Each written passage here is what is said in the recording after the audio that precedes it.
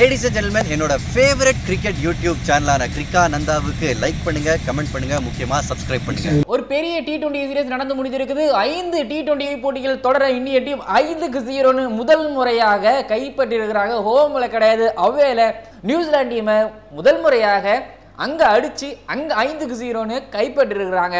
So எப்பவுமே ஒரு பெரிய சீரிஸ் நடந்து முடிஞ்சதுன்னா அதோட ரிப்போர்ட் கார்டு எப்பவுமே பார்ப்போம். அண்ட் அதன் அடிப்படையில் இந்த 2020 New Zealand versus India T20 சீரிஸோட report card அதை தான் வந்து பார்க்க போகின்றோம். ஸோ பிளேயர்ஸுக்கெல்லாம் இப்போ ஸ்டூடெண்ட்ஸாக மாற போகிறாங்க. யார் யார் பாஸ் மார்க் அடைஞ்சிருக்கிறாங்க, யார் யார் ஆவரேஜ் மார்க், யார் யார் ஃபெயில் ஆகியிருக்கிறாங்க. ஸோ அதை தான் வந்து பார்க்க போகிறோம். அண்ட் அதன் அடிப்படையில் ஓகே குட்டுமா அப்படின்னு சொல்கிற மாதிரி நம்ம மார்க்கில் எடுத்துருக்கிற ஸ்டூடெண்ட்ஸ் அவங்கள தான் வந்து பார்க்க போயிட்டோம். அண்ட் அதற்கு முன்பாக ஒரு டிஸ்க்ளைமர் மாதிரி நான் ஒரு விஷயத்தை சொல்லிக்கிறாங்க.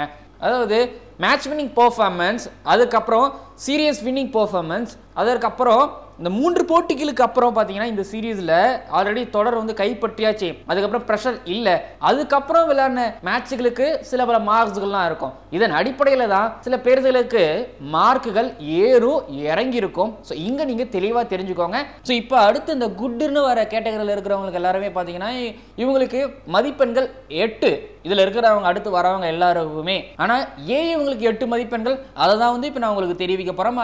அதன் அடிப்படையில் நான் முகமது ஷமி அவர்கள் 8 மதிப்பெண்கள் தரேன். அவர் வந்து விக்கெட் 2 தான் எடுத்துருக்கிறாரு. ஆனால் என்ன இருக்கான 8 மதிப்பெண்கள் கேட்குறீங்க? எக்கனாமி ரேட்டுமே 8.91 இருக்குது. நீங்கள் யோசிச்சு பாருங்களேன். நடந்தது நியூசிலாந்து எல்லாருமே பார்த்தீங்கன்னா பேட்டிங் பிச், அதுவும் முதல் 2 போட்டி ஒரு ஆக்லாண்டில் ஆனார், அடுத்தது ஹேமில்டனில் ஆனார். ஹேமில்டன் சின்ன பிச்சு, இந்த பக்கம் ஆக்லாந்து பார்த்தீங்கன்னா ஸ்ட்ரைட்டர் சின்னது, ஃபாஸ்ட் பால்ஸை ஈஸியாக அடிக்கலாம். இந்த கண்டிஷனில் இவர் ஃபர்ஸ்ட் மேட்ச்ல எக்ஸ்பான்சிவாக போனார். ஆனால் அடுத்த மேட்ச்ல இவரோட நியூ பால் பவுலிங் டெத்தோ சூப்பரா பவுலிங் பண்ணியிருந்திருப்பாரு.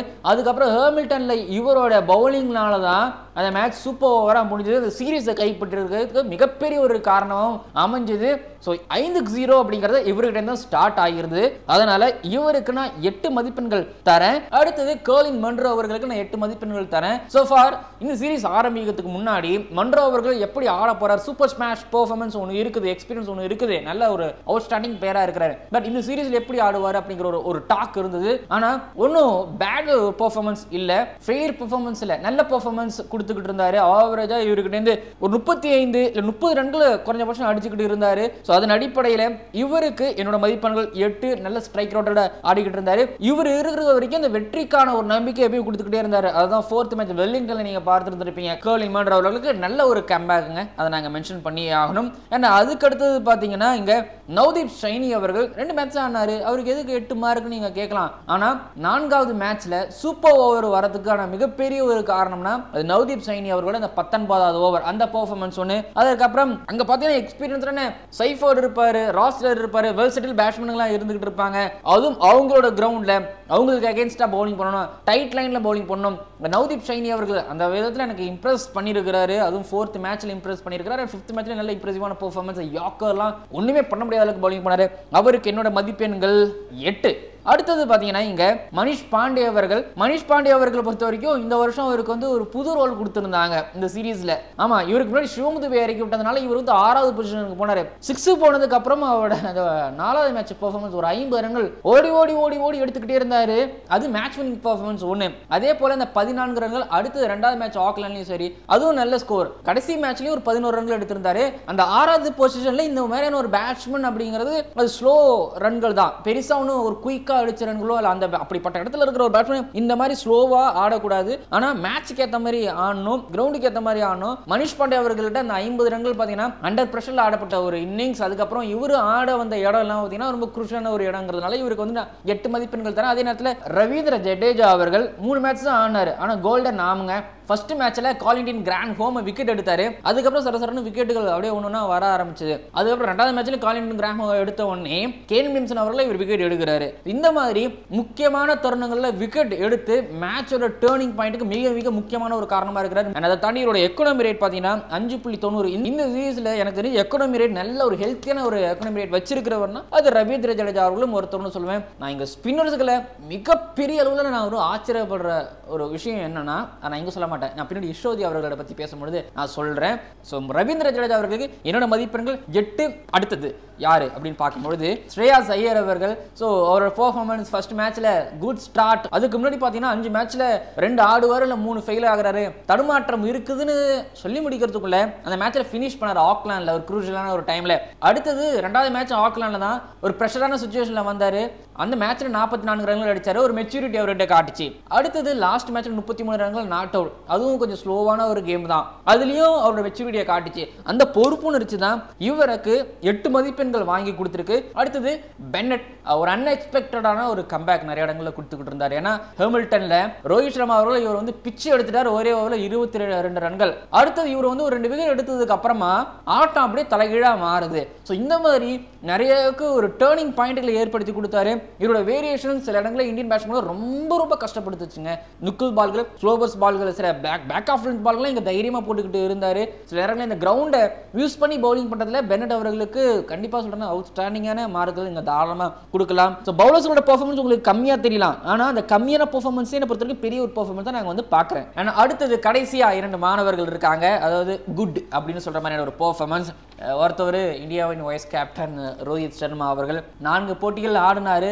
4 போட்டிகளில் 2 போட்டிகள் மட்டும் கம்பேக், நல்ல கம்பேக். அது கடைசியாக சூப்பர் ஓவரில் அடிச்சாரு பார்த்தீங்களா, அந்த மேட்ச் தான் மனசில் எப்பவும் நின்றுகிட்டு இருக்கு. அதனால தான் ஒரு 8 மதிப்பெண்கள். அதாவது அது சீரீஸை கைப்பற்றி கொடுக்கறதுக்கான ஒரு முக்கியமான ஒரு பெர்ஃபார்மன்ஸ். சூப்பர் ஓவரில் 18 ரன்களை துரத்தும் போது அவரோட அந்த கான்ஃபிடன்ட் ஹிட், எக்ஸ்பீரியன்ஸ் எல்லாமே கனெக்ட் பண்ண ஒரு விதம். அதனால இவருக்கு என்னோட மதிப்பெண்கள் 8. ஸோ ஃபர்ஸ்ட் 2 போட்டியில் ஃபெயில் ஆனாரு. அதுக்கப்புறம் ஒரு நல்ல ஒரு கம்பேக். அதனால அடுத்தது விராட் கோலி அவர்களுக்கும் நான் 8 மதிப்பெண்கள் தான் நான் இங்க தரேன். 45 ரன்கள், 11 ரன்கள், 38 ரன்கள் அடிச்சாரு. ஃபர்ஸ்ட் மேட்ச்ல அந்த ஹை ஸ்கோர் சேசிங் அப்போ இவரோட பங்களிப்பு ரொம்பவே நன்றாக இருந்தது. அதே போல இந்த 38 ரன்களும் பாத்தீங்கன்னா ஒரு நல்ல நேரத்தில் அடிக்கப்பட்ட ஒரு 38 ரன்கள். பட் இவனை பொறுத்த வரைக்கும் ஸ்ரேயாஸ் ஐயர் அவர்களோட இருந்த ஒரு பெர்ஃபார்மன்ஸ், கேஎல் ராகுல் அவர்களிடம் இருந்த அந்த கன்சிஸ்டன்ட்டோ, இந்த 5 போட்டிகள் கொண்ட T20 ஆன 4 போட்டியில விராட் கோலி அவர்களிடம் இருந்து அது மிஸ் ஆனதா நான் பார்க்கிறேன். 5 போட்டிகளிலாச்சும் விராட் கோலி அவர்களும் ரோஹித் சர்மா அவர்களும் பார்த்தீங்கன்னா ஒரு 350 ஆச்சும் பார்த்துருந்துருக்கணும். நான் விராட் கோலி அவர்கள்ட்ட நான் 3 ஆச்சும் பார்த்துருந்துருக்கணும். நன்றாக டிரைவ் பண்ணி ஆடி இருந்திருக்கலாம். திடீர்னு இவரோட அசால்ட் தனத்தினால சில நேரம் விக்கெட்டுகள் இழந்தார். அதனால இவருக்கு என்னோட மதிப்பெண்கள் 8 மதிப்பெண்கள் நான் தரேன். அண்ட் கடைசியா இஷோதி அவர்களுக்கு பொறுத்த வரைக்கும் குட்டுக்கும் வி குட்டுக்கும் நடுவில் இருக்கிறாரு. ஏன் அப்படின்னு பார்த்தீங்கன்னா ஒரு ஸ்பின்னர் நம்ம என்ன சொன்ன மாதிரி இங்க வந்து பவுலிங் பண்றதுங்கிறது ஒரு அன்எக்ஸ்பெக்டடான ஒரு விஷயம் தான். இன்னொன்று இவரோட பெர்ஃபார்மன்ஸ் ஒரு மேட்ச் வினிங் பெர்ஃபார்மன்ஸா இல்லை. இவரோட பெர்ஃபார்மன்ஸ் மட்டும் கொஞ்சம் துண்டா நியூசிலாந்துக்கு இடையில தெரிஞ்சது. இன்னொன்னு இது பேட்டிங் சாதமான விக்கெட்ல ஒரு பவுலிங் பெர்ஃபார்மன்ஸ் ரொம்ப சூப்பரா இருந்தது. அதனால இவருக்கு என்னோட மார்க்ஸ் பாத்தீங்கன்னா 8.5 தரலான்னு இருக்கிறாங்க. இது வரைக்கும் குட் ஸ்டூடெண்ட்ஸோட பெர்ஃபார்மன்ஸ் பார்த்து முடிச்சிங்க. இப்போ ஆவரேஜ் ஸ்டூடெண்ட்ஸோட பெர்ஃபார்மன்ஸ் வந்து பார்க்க போகின்றோம். ஸோ எதுக்கு இவங்களுக்கு ஆவரேஜான ஒரு மார்க்ஸ்க்குன்னு பார்த்தீங்கன்னா இவங்களோட வேலை இன்னும் நல்லா பண்ணியிருந்திருக்கலாம் அப்படிங்கிறதுக்கான ஒரு விஷயம் தான் இது. அதனால தான் இவங்க எல்லாருக்குமே 7.5 மதிப்பெண்கள் கொடுத்துருந்துருக்கிறேன். எஃபெக்டிவான ஒரு பெர்ஃபார்மன்ஸா இருந்திருக்காது. இதுல முதல்ல இருக்கிற ஒரு சீனியர் மோஸ்ட் பிளேயர் ராஸ்டர் அவர்கள் தான். முதல்ல ஏன்னு சொல்லிடுறாங்க, 2 சூப்பர் ஓவர் வந்துச்சுல, அது காரணம் இவர் தாங்க. இவர் நின்னா கண்டிப்பா இந்த மேட்ச் வின் பண்ணி இருந்திருக்கலாம். நின்னுட்டாரு, ஓகே இவர் முடிச்சு கொடுத்துட்டு போவாருன்னு நான் பார்த்துட்டு இருக்கும்போது நான் கண்டிப்பா முடிவே பண்ணிட்டாங்க. Wellington match, ஹெர்மில்டன் மேட்ச்லாம் well settled, experience இருக்குது. ஸோ இவர் நல்லா பாலை கனெக்ட் பண்ணுவாரு. டெய்லர் முடிச்சு கொடுத்துட்டு போயிடும்னு பார்க்கும்போது சீக்கிரம் டெவிலிங் போயிட்டாரு. ரொம்ப வருத்தமா இருந்துச்சு. ஒரு எக்ஸ்பீரியன்ஸான ஒரு பிளேயரோட வேலையா அது அப்படின்னு எனக்கு தோணிக்கிட்டு இருந்தது. இந்த பிரஷர் ஹேண்ட்லிங் எத்தனை தடவை ஒரு ஹேண்டில் பண்ணியிருப்பாரு. ஆல்மோஸ்ட் ஒரு கரெக்டாக அந்த செஞ்சுரி அடிக்காம 80லேயே வந்து அவுட் ஆகிட்டு போயிடுவார். அது ஒரு தனி கதை. அதனால தான் இவருக்கு எப்பவுமே இந்த எக்ஸ்ட்ரானரி பிளேயர்ஸோட லிஸ்ட்லேயும் வர மாட்டார், ஃபெயிலியர் லிஸ்ட்லேயும் வர மாட்டார். அந்த மிடில் கிளாஸ் மாதிரி சென்டர்ல தான் இருந்துட்டு இருப்பாரு. அதனால தான் இவருக்கு 7.5 மதிப்பெண்கள். இப்போ 100வது போட்டியிலாச்சும் ஜெயிச்சு கொடுப்பாருன்னு பார்த்தா இல்லை, வாய்ப்பு இல்லை அப்படின்ட்டு அவர் போயிட்டாரு. அதனால இவருக்கு 7.5 மதிப்பெண்கள் ரொம்ப வருத்தமா இருக்கு. ஸோ ரிட்டையர்மெண்ட் அனௌன்ஸ்மெண்ட் இல்லை ஒதுக்கி வச்சிருவாங்களா இல்லைன்னு நினைக்கிறேங்க.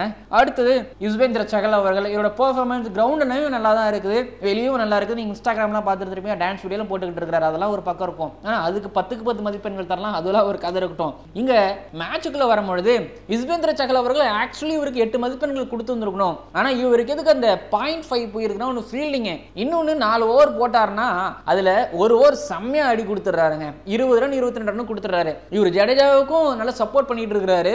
டெத் ஓவர்லயும் 17 ஓவர்கள் வந்து போடுறாரு. சில தைரியமா போடுறாரு, பிரச்சனை கிடையாது. இவர் எக்ஸ்பீரியன்ஸ் இவர்கிட்ட இருக்குது. சின்ன கிரவுண்ட்லயும் இவர் நல்லா பவுலிங் பண்றாரு. ஆனா அந்த ஒரு ஓவர் அடி வாங்குது, சில இடத்துல விக்கெட்லெஸ்ஸா போயிட்டு இருக்காரு. ஆவரேஜா மேட்சுக்கு ஒரு 24 ரன்கள் போல கொடுத்துட்டு. அதே போல எக்கனாமி ரேட்லயும் இன்னும் கொஞ்சம் கம்மி பண்ணியிருந்திருக்கலாம். அப்படிங்கிறதுனால இவருக்கு என்னோட மார்க்ஸ் 7.5. பட் ரொம்ப குறலாம் கிடையாது. சகல் அவரோட பெர்ஃபார்மன்ஸ் நல்லா தான் இருந்துகிட்டது. சீரிஸ் 80s ஃபுல்லாவே ஆனாரு. அடுத்து சாண்டர் அவர்களும் நான் சொல்லுவேன், அதாவது செஹலாச்சும் பரவாயில்ல, ஓரளவு அந்த கன்சிஸ்டன்டாவும் பவுலிங் பண்ணாரு, எக்கனாமி ரேட் நல்லா இருந்தது. ஆனா சாண்டர் அவர்கள்ட்ட இன்கன்சிஸ்டன்சி இருந்துகிட்டு இருந்தது, விக்கெட் டேக்கிங் அபிலிட்டி ரொம்ப கம்மியா இருந்தது. ஸோ மோஸ்ட்லி பாத்தீங்கன்னா மேட்சுக்கு மேட்ச், அதாவது ஒரு விக்கெட் எடுத்தாலுமே ஆனால் 30 ரன்கள் 37 ரன்கள் கொடுத்தாரு. அதுக்கப்புறம் நல்ல ஒரு ஃபீல்டிங்லாம் பெர்ஃபார்மன்ஸ்லாம் பண்ணார். இதன் அடிப்படையில் இவருக்கு 7.5 மதிப்பெண்கள் தரேன் பண்ணார். ஆனால் அதெல்லாம் மேட்ச் வின்னிங் பெர்ஃபார்மன்ஸாக மாறல அப்படிங்கிறதுனால இவருக்கு இந்த மதிப்பெண்கள் தான் நல்லா கொடுக்க முடியுது மிச்சல் சாண்டர் அவர்களை பொறுத்த வரைக்கும். பட் ஓகே, திருப்திகரமான ஒரு பெர்ஃபார்மன்ஸ் தான் இவரை பொறுத்த வரைக்கும். அடுத்தது மார்டின் குப்டில் அவர்களுமே ஏற்கனவே இவங்களோட கேட்டகரியில் தான் வந்துகிட்டு இருப்பாரு. ஸோ இவர் நிற்கும் பொழுதுமே ஒரு ஃபெயிலியரான ஒரு பெர்ஃபார்மன்ஸ் இவர் கொடுக்கல அப்படிங்கிற மாதிரி ஒவ்வொரு மேட்ச் இருந்துகிட்டு. ஆனால் அந்த இன்கன்சிஸ்டன்சி இருந்துகிட்டு இருந்தது. அதாவது பவர் பிளேல கேஎல் ராகுல் மாதிரியோ ரோஹித் சர்மா அவர்கள் மாதிரியோ இல்ல இவரோட சகாவன முன்ற மாதிரியோ ஆடலங்க அப்படிங்கிறதுனால தான் இவருக்கு என்னோட மதிப்பெண்கள் 7.5. ஆனால் நிறையாக்கு எட்ஜஸ்கள் எடுத்துக்கிட்டு இருந்தாங்க, அதனால தப்பிச்சுக்கிட்டு இருந்தாரு. இப்படி பார்க்கும்போது குப்டில் அவர்களுக்கு என்னோட மதிப்பெண்கள் இதுதான். அடுத்தது கேன் வில்லியம்சன் அவர்கள் 3 மேட்ச் தான் ஆனாரு. ஆக்லாண்ட்ல பாத்தீங்கன்னா தொருத்திக்கிட்டு போனதுல பெரிய பங்கீடு இவர்கிட்ட தான் இருந்தது. ஹாமில்டன்ல பெரிய ஸ்கோரை தொருத்திக்கிட்டு இவர் 90 சொச்ச ரன் அடிச்சாரு. அதுக்கப்புறம் சூப்பர் ஓவர்ல அடிச்சாரு, ஆல்மோஸ்ட் செஞ்சுரி அடிச்சாரு. அந்த மேட்ச்ல ஒரு இமாலய பெர்ஃபார்மன்ஸ் கொடுத்துட்டு போனாரு. ஆனாலும் அது மேட்ச் வின்னிங் பெர்ஃபார்மன்ஸா இல்ல. கடைசி 2 மேட்ச்ல ஆடல. ஒரு கேப்டனா 2 மேட்ச்லயும் வந்து 50 அடிச்சாரு. செகண்ட் மேட்ச்ல பாத்தீங்கன்னா ரேரான ஒரு ஃபெயில் தான் அது. இதன் அடிப்படையில் ஒரு கேப்டன் நல்லா செயல்பட்டாரு, 2 நல்ல பெர்ஃபார்மன்ஸ் கொடுத்திருக்காரு. அப்படிங்கிறதால இவருக்கு 7.5 மதிப்பெண்கள் நான் கொடுக்குறேன். ஒருவேளை மேட்ச் வின்னிங் பெர்ஃபார்மன்ஸாகவும் மாறி இருந்தாலும் அதாவது இந்த 4வது 5வது போட்டிலாம் ஒரு ஆடி இருந்தாருன்னா இவருக்கு ஆல்மோஸ்ட் நான் 8 மதிப்பெண்கள் கொடுத்துருந்திருப்பேன். ஸோ இதுல வந்து சைஃபோர்ட் அவர்கள் உள்ள வைக்கலாம். இவரு 3வது இடத்துல இறக்கி விடுங்க, நான் எப்படிப்பட்ட ஒரு பேட்ஸ்மேன் காட்டுறேன் அப்படிங்கிறத இவர் தொடர்ந்து காட்டினாரு. இவர் வந்து ஒரு ஆவரேஜான ஸ்டூடெண்ட் இருந்தாங்க, 2 ஆஃப் செஞ்சுரிஸ் அடிச்சிருந்திருக்காரு. அதை தாண்டி இவரோட ரோல் இவர் வந்து நல்லா ப்ளே பண்ணிட்டு போயிருந்திருக்காரு. அப்படிங்கும்போது ஸோ டீம் சைஃபோர்ட் அவர்களுக்கு நல்ல ஒரு எதிர்காலம் இருக்குது. இவர் வந்து ஒரு 1-1 இறக்கி விட்டாங்க அப்படின்னா நியூசிலாந்து டீமுக்கு இவருக்குலனாலுமே. ஸோ சைஃபோர்ட் அவர்களுக்கு என்னோட மதிப்பெண்கள் 7.5.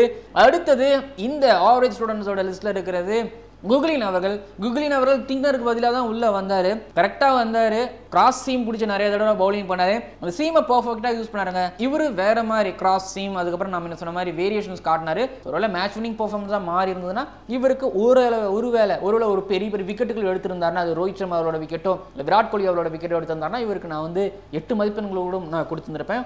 டீசென்டான ஒரு பெர்ஃபார்மன்ஸ் குக்லின் அவர்கள் கொடுத்துட்டு போனாரு. ஸோ இதோட இந்த ஆவரேஜ் ஸ்டூடெண்ட்ஸோட மார்க் லிஸ்ட் முடிவடைந்தது.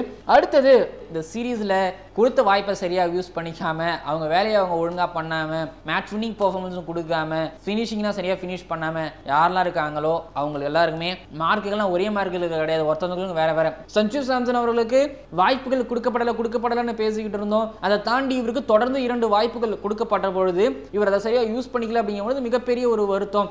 ஒரு பால் அடிச்சிட்டாரு, மறுபடியும் ஒரு பால் ஹிட் பண்ணணும் அவசியம் கிடையாது. அந்த பால் ரைஸ் ஆகி வந்தது குக்லின் அவரோட பால். அந்த பால் ஒன்று டிஃபென்ஸ் பண்ணியிருந்திருக்கலாம், இல்லை ஓகே ஸ்ட்ரைட் டிரைவ் ஏதாச்சும் பண்ணியிருக்கலாம். பட் பர்ஃபெக்டாக சொல்றதா அது வந்து டிஃபென்ஸ் தான் பண்ணியிருந்திருக்கும், நிப்பாட்டி இருந்திருக்கணும் அந்த பாலை.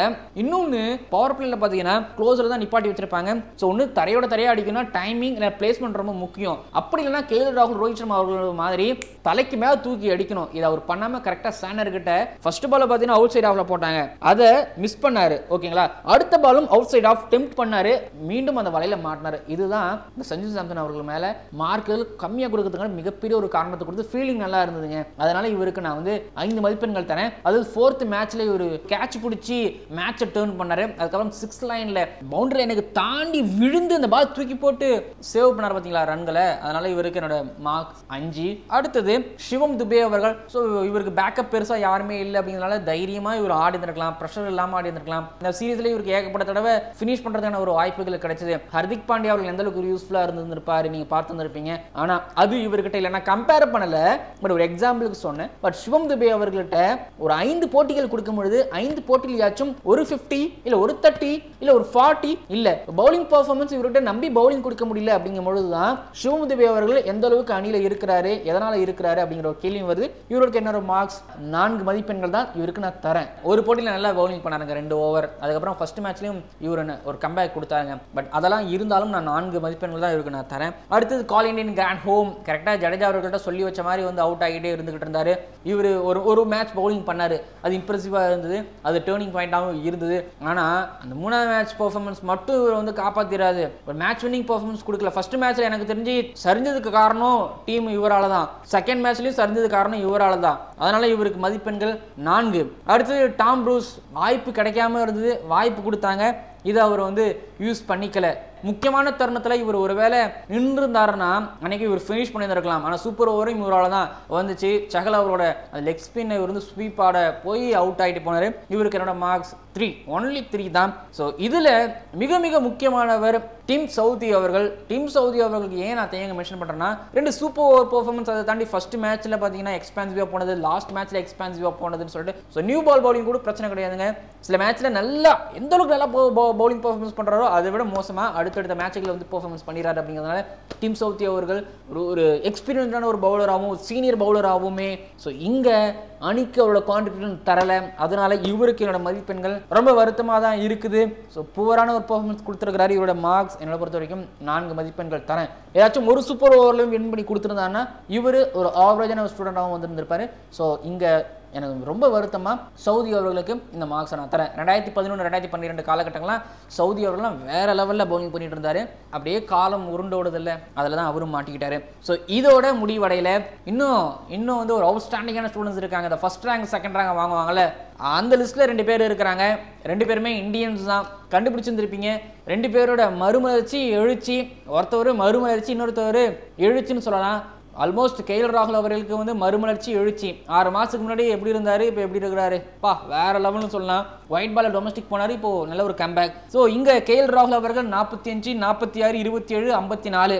இது வந்து நான் அவர் கொடுக்குற மார்க்ஸ் கிடையாது. இவர் இந்த சீரீஸில் எடுத்த நல்ல ஸ்கோர்ஸ்கள். 10வது விக்கெட் கீப்பிங் நல்லா பண்ணாரு. கேப்டனாக ஒரு மேட்ச் வின் பண்ணி கொடுத்துருக்கிறாரு. இப்படி பார்க்கும்பொழுது கேஎல் ராகுல் அவர்களுக்கு என்னோட மதிப்பெண் 9 மதிப்பெண்கள் நான் இவருக்கு தரேன். ஸோ ஒட்டுமொத்தமாக 224 ரன்கள். அதில் ஒரு நாட் அவுட், ஆக்லாண்டில் ஒரு ஹை ஸ்கோர் ரன்னை துரத்திட்டு போயிட்டு இருக்கும்பொழுது பாலை கரெக்டாக கனெக்ட் பண்ணி நல்லா அடிச்சு கொடுத்துட்டு போனாரு. அடுத்து 49 ரன்கள், மறுபடியும் பார்த்தீங்கன்னா சேசிங்கில் நல்லா ஆனாரு. அடுத்து 57 ரன்கள். சூப்பர் ஓவரில் அந்த மேட்ச்சில் ஃபர்ஸ்ட் பால் 6 ஒன்று அடிச்சு, அடுத்து 4 ஒன்று அடிச்சு மேட்சை அப்படியே திருப்பி கொடுத்தாரு. அதுக்கப்புறம் பறந்து போயிட்டு ஒரு ரன் அவுட்லாம் ஒன்று பண்ணாரு. நல்ல ஒரு கேட்ச் ஒன்று எடுத்தார் ரவீந்திர ஜடேஜாக்காக. கோலின் கிராண்ட் ஹோமோட ஒரு கேட்ச் ஒன்று. இப்படின்னு சொல்லிட்டு ஒரு விக்கெட் கீப்பரா, கேப்டனா, பேட்ஸ்மேனா, ஒரு பொறுப்பான ஒரு ஆளா இப்போ கேஎல் ராகுல் அவர்களுக்கு வந்திருக்காரு. அப்படிங்கிறதுனால இவருக்கு என்னோட மார்க் பார்த்தீங்கன்னா 9. ஸோ கேஎல் ராகுல் அவர்களுக்கு 9 மதிப்பெண்கள் அப்படிங்கிறது ஒரு நல்ல மதிப்பெண்ணாக தான் பார்க்குறேன். அடுத்தது இன்னொருத்தவர் ஷர்துல் தக்கூர் அவர்கள். ஷர்துல் தக்கூர் அவர்களை பொறுத்த வரைக்கும் அவர் வந்து என்ன சொல்றது, இந்த சீரீஸ் ஆரம்பிக்கிறதுக்கு முன்னாடி எல்லாரும் கொஞ்சம் அவருக்கு மேலே எதிர்ப்புகள் இருந்துகிட்டு இருந்தது. ஆனால் அந்த கிரெடிட்ஸ் எல்லாத்தையுமே உடைக்கிற மாதிரி. ஆனால் 4வது போட்டிங்கில் வெலிங்டனில் இவர் போட்ட எல்லா பாலையுமே அடிக்கிற மாதிரியான ஸ்லோவர் பால்கள் தான். ஆனால் அந்த ஸ்லோவர் பால் அடிக்க முடியாமல் எல்லா நியூசிலாண்டிலும் திணறி போய் விழுந்தாங்க. அந்த ப்ரெஷரில் தான் 2 ரன் அவுட் வந்தது. அடுத்தது 5வது போட்டி பே ஓவர்லையும் நல்லா பவுலிங் பண்ணாரு. ஸோ ஒட்டுமொத்தமாக ஒரு மோசமான ஸ்டார்ட் இல்லைனாலும் ஓரளவு நல்ல ஸ்டார்ட். அடுத்து 2வது போட்டி ஆக்லாண்டில் இவரோட ஆங்கிலிங் பால் நல்லா கை கொடுத்தது முகமது ஷமி அவர்கள் கூட. ஆனால் அந்த மேட்ச்லையும் நீங்கள் பார்த்தீங்கன்னா ஒரு ஓவர் நல்லா போடுவார், ஒரு ஓவர் பார்த்தீங்கன்னா அடி விழுகும். ஸோ இந்த மாதிரி தான் இருந்துகிட்டு இருந்து, ஒரு இன்கன்சிஸ்டண்டாக இருந்துகிட்டு இருந்து. ஆனால் பேட்டிங்கில் 3வது மேட்ச்சில் இவர் யூஸ்ஃபுல்லாக இருந்தார். சில நேரங்களில் மனிஷ் பாண்டே அவர்களுக்கும் யூஸ்ஃபுல்லாக இருந்தார். அதன் அடிப்படையில் இவருக்கு என்னோட மதிப்பெண்கள் நான் 9 தரேன். அதாவது இவர் வந்து குட்னு சொல்ல முடியாது, வி குட்னு சொல்ல முடியாது. ஸோ அதுக்கு நடுவில் தான் இருக்கிறாரு. இவர் ஒரு பவுலர். அதை தாண்டி நியூசிலாந்து பிச்சு, அதாவது அங்கே இருக்கிற ஒரு காத்தையும், அதே நேரத்தில் டீப் பெருசு, அங்கே ஸ்லோவர்ஸ் பால்லாம் போல டீப்பில் மாட்டுவாங்க. காற்று இருக்குது, அதனால பேட்ஸ்மேன்கள் அவங்களோட ஷார்ட் பெருசாக வலு கொடுத்து ஆடலைன்னா கேட்ச் ஆகும். இது எல்லாத்தையுமே கணிச்சு ஷர்துல் தக்கூர் அவர்கள் பவுலிங் பண்ணியிருந்தாரு. அதனால் என்னோட மதிப்பெண்கள் 9 மதிப்பெண்கள் தரேன். So first rank second rank அடிப்படையில் நான் கேஎல் ராகுல் அவர்களுக்கு ஃபர்ஸ்ட் ரேங்க் தரேன் என்னோட ஸ்டூடெண்ட்டாக. செகண்ட் ரேங்க் ஷர்துல் தக்கூர் அவர்கள், அன்எக்ஸ்பெக்டட் ஷர்துல் தக்கூர் அவர்கள் இங்கே 2வது ஒரு ரேங்க் வாங்கியிருக்கிறாரு. ஸோ இதோட இந்த 2020 New Zealand versus India T20 சீரீஸோட report card முடிவடைந்தது. ஸோ நீங்கள் தாராளமாக கீழே வந்து கமெண்ட் பண்ணலாங்க. நான் ஒவ்வொருத்தவங்களுக்கும் மார்க்ஸ் கொடுத்துருப்பேன், அதை வச்சும். அப்படி இல்லைனா first rank second rank third rank யாரும் நீங்கள் கீழே வந்து கமெண்ட் பண்ணலாம். 2 ரேங்கிங்கள் மட்டும் தான் கொடுத்துருப்பேன். வேறு என்னென்னமோ உங்களுக்குலாம் என்ன தோணுதோ அதில் நீங்கள் வந்து தாராளமாக கொடுக்கலாம். ஸ்பெஷல் மென்ஷன் யாராச்சும் இருந்தாலும் நீங்கள் வந்து கொடுக்கலாம். ஸோ இவ்வளோ தான் என்னோட ஒரு மதிப்பெண் பட்டியலோட வீடியோ முடிவடைந்தது. மறக்காம நீங்கள் சப்ஸ்கிரைப் பண்ணுங்கள். சப்ஸ்கிரைப் பண்ண பக்கத்தில் இருக்கிற பெல் ஐக்கானை கிளிக் பண்ணுங்கள். அடுத்தடுத்து நிறைய வீடியோக்கள் வந்துகிட்டு இருக்கு. ஓடி சீரிஸ் இன்னும் ஸ்டார்ட் ஆக போதுங்க நாளைக்கு. ஸோ அதனால் நாளைக்கு ப்ரிவியூ வீடியோ வந்துடும். அதுக்கு முன்னாடி நிறைய வீடியோக்கெல்லாம் வரணும், போகணும், வேலைகள்லாம் இருக்குது. பார்க்கலாம், சந்திக்கலாம் அடுத்தடுத்த வீடியோவில். மறக்காம நீங்கள் சப்ஸ்கிரைப் பண்ணுங்கள். சப்ஸ்கிரைப் பண்ணி பக்கத்தில் இருக்கிற பெல் ஐக்கானை கிளிக் பண்ணுங்கள்.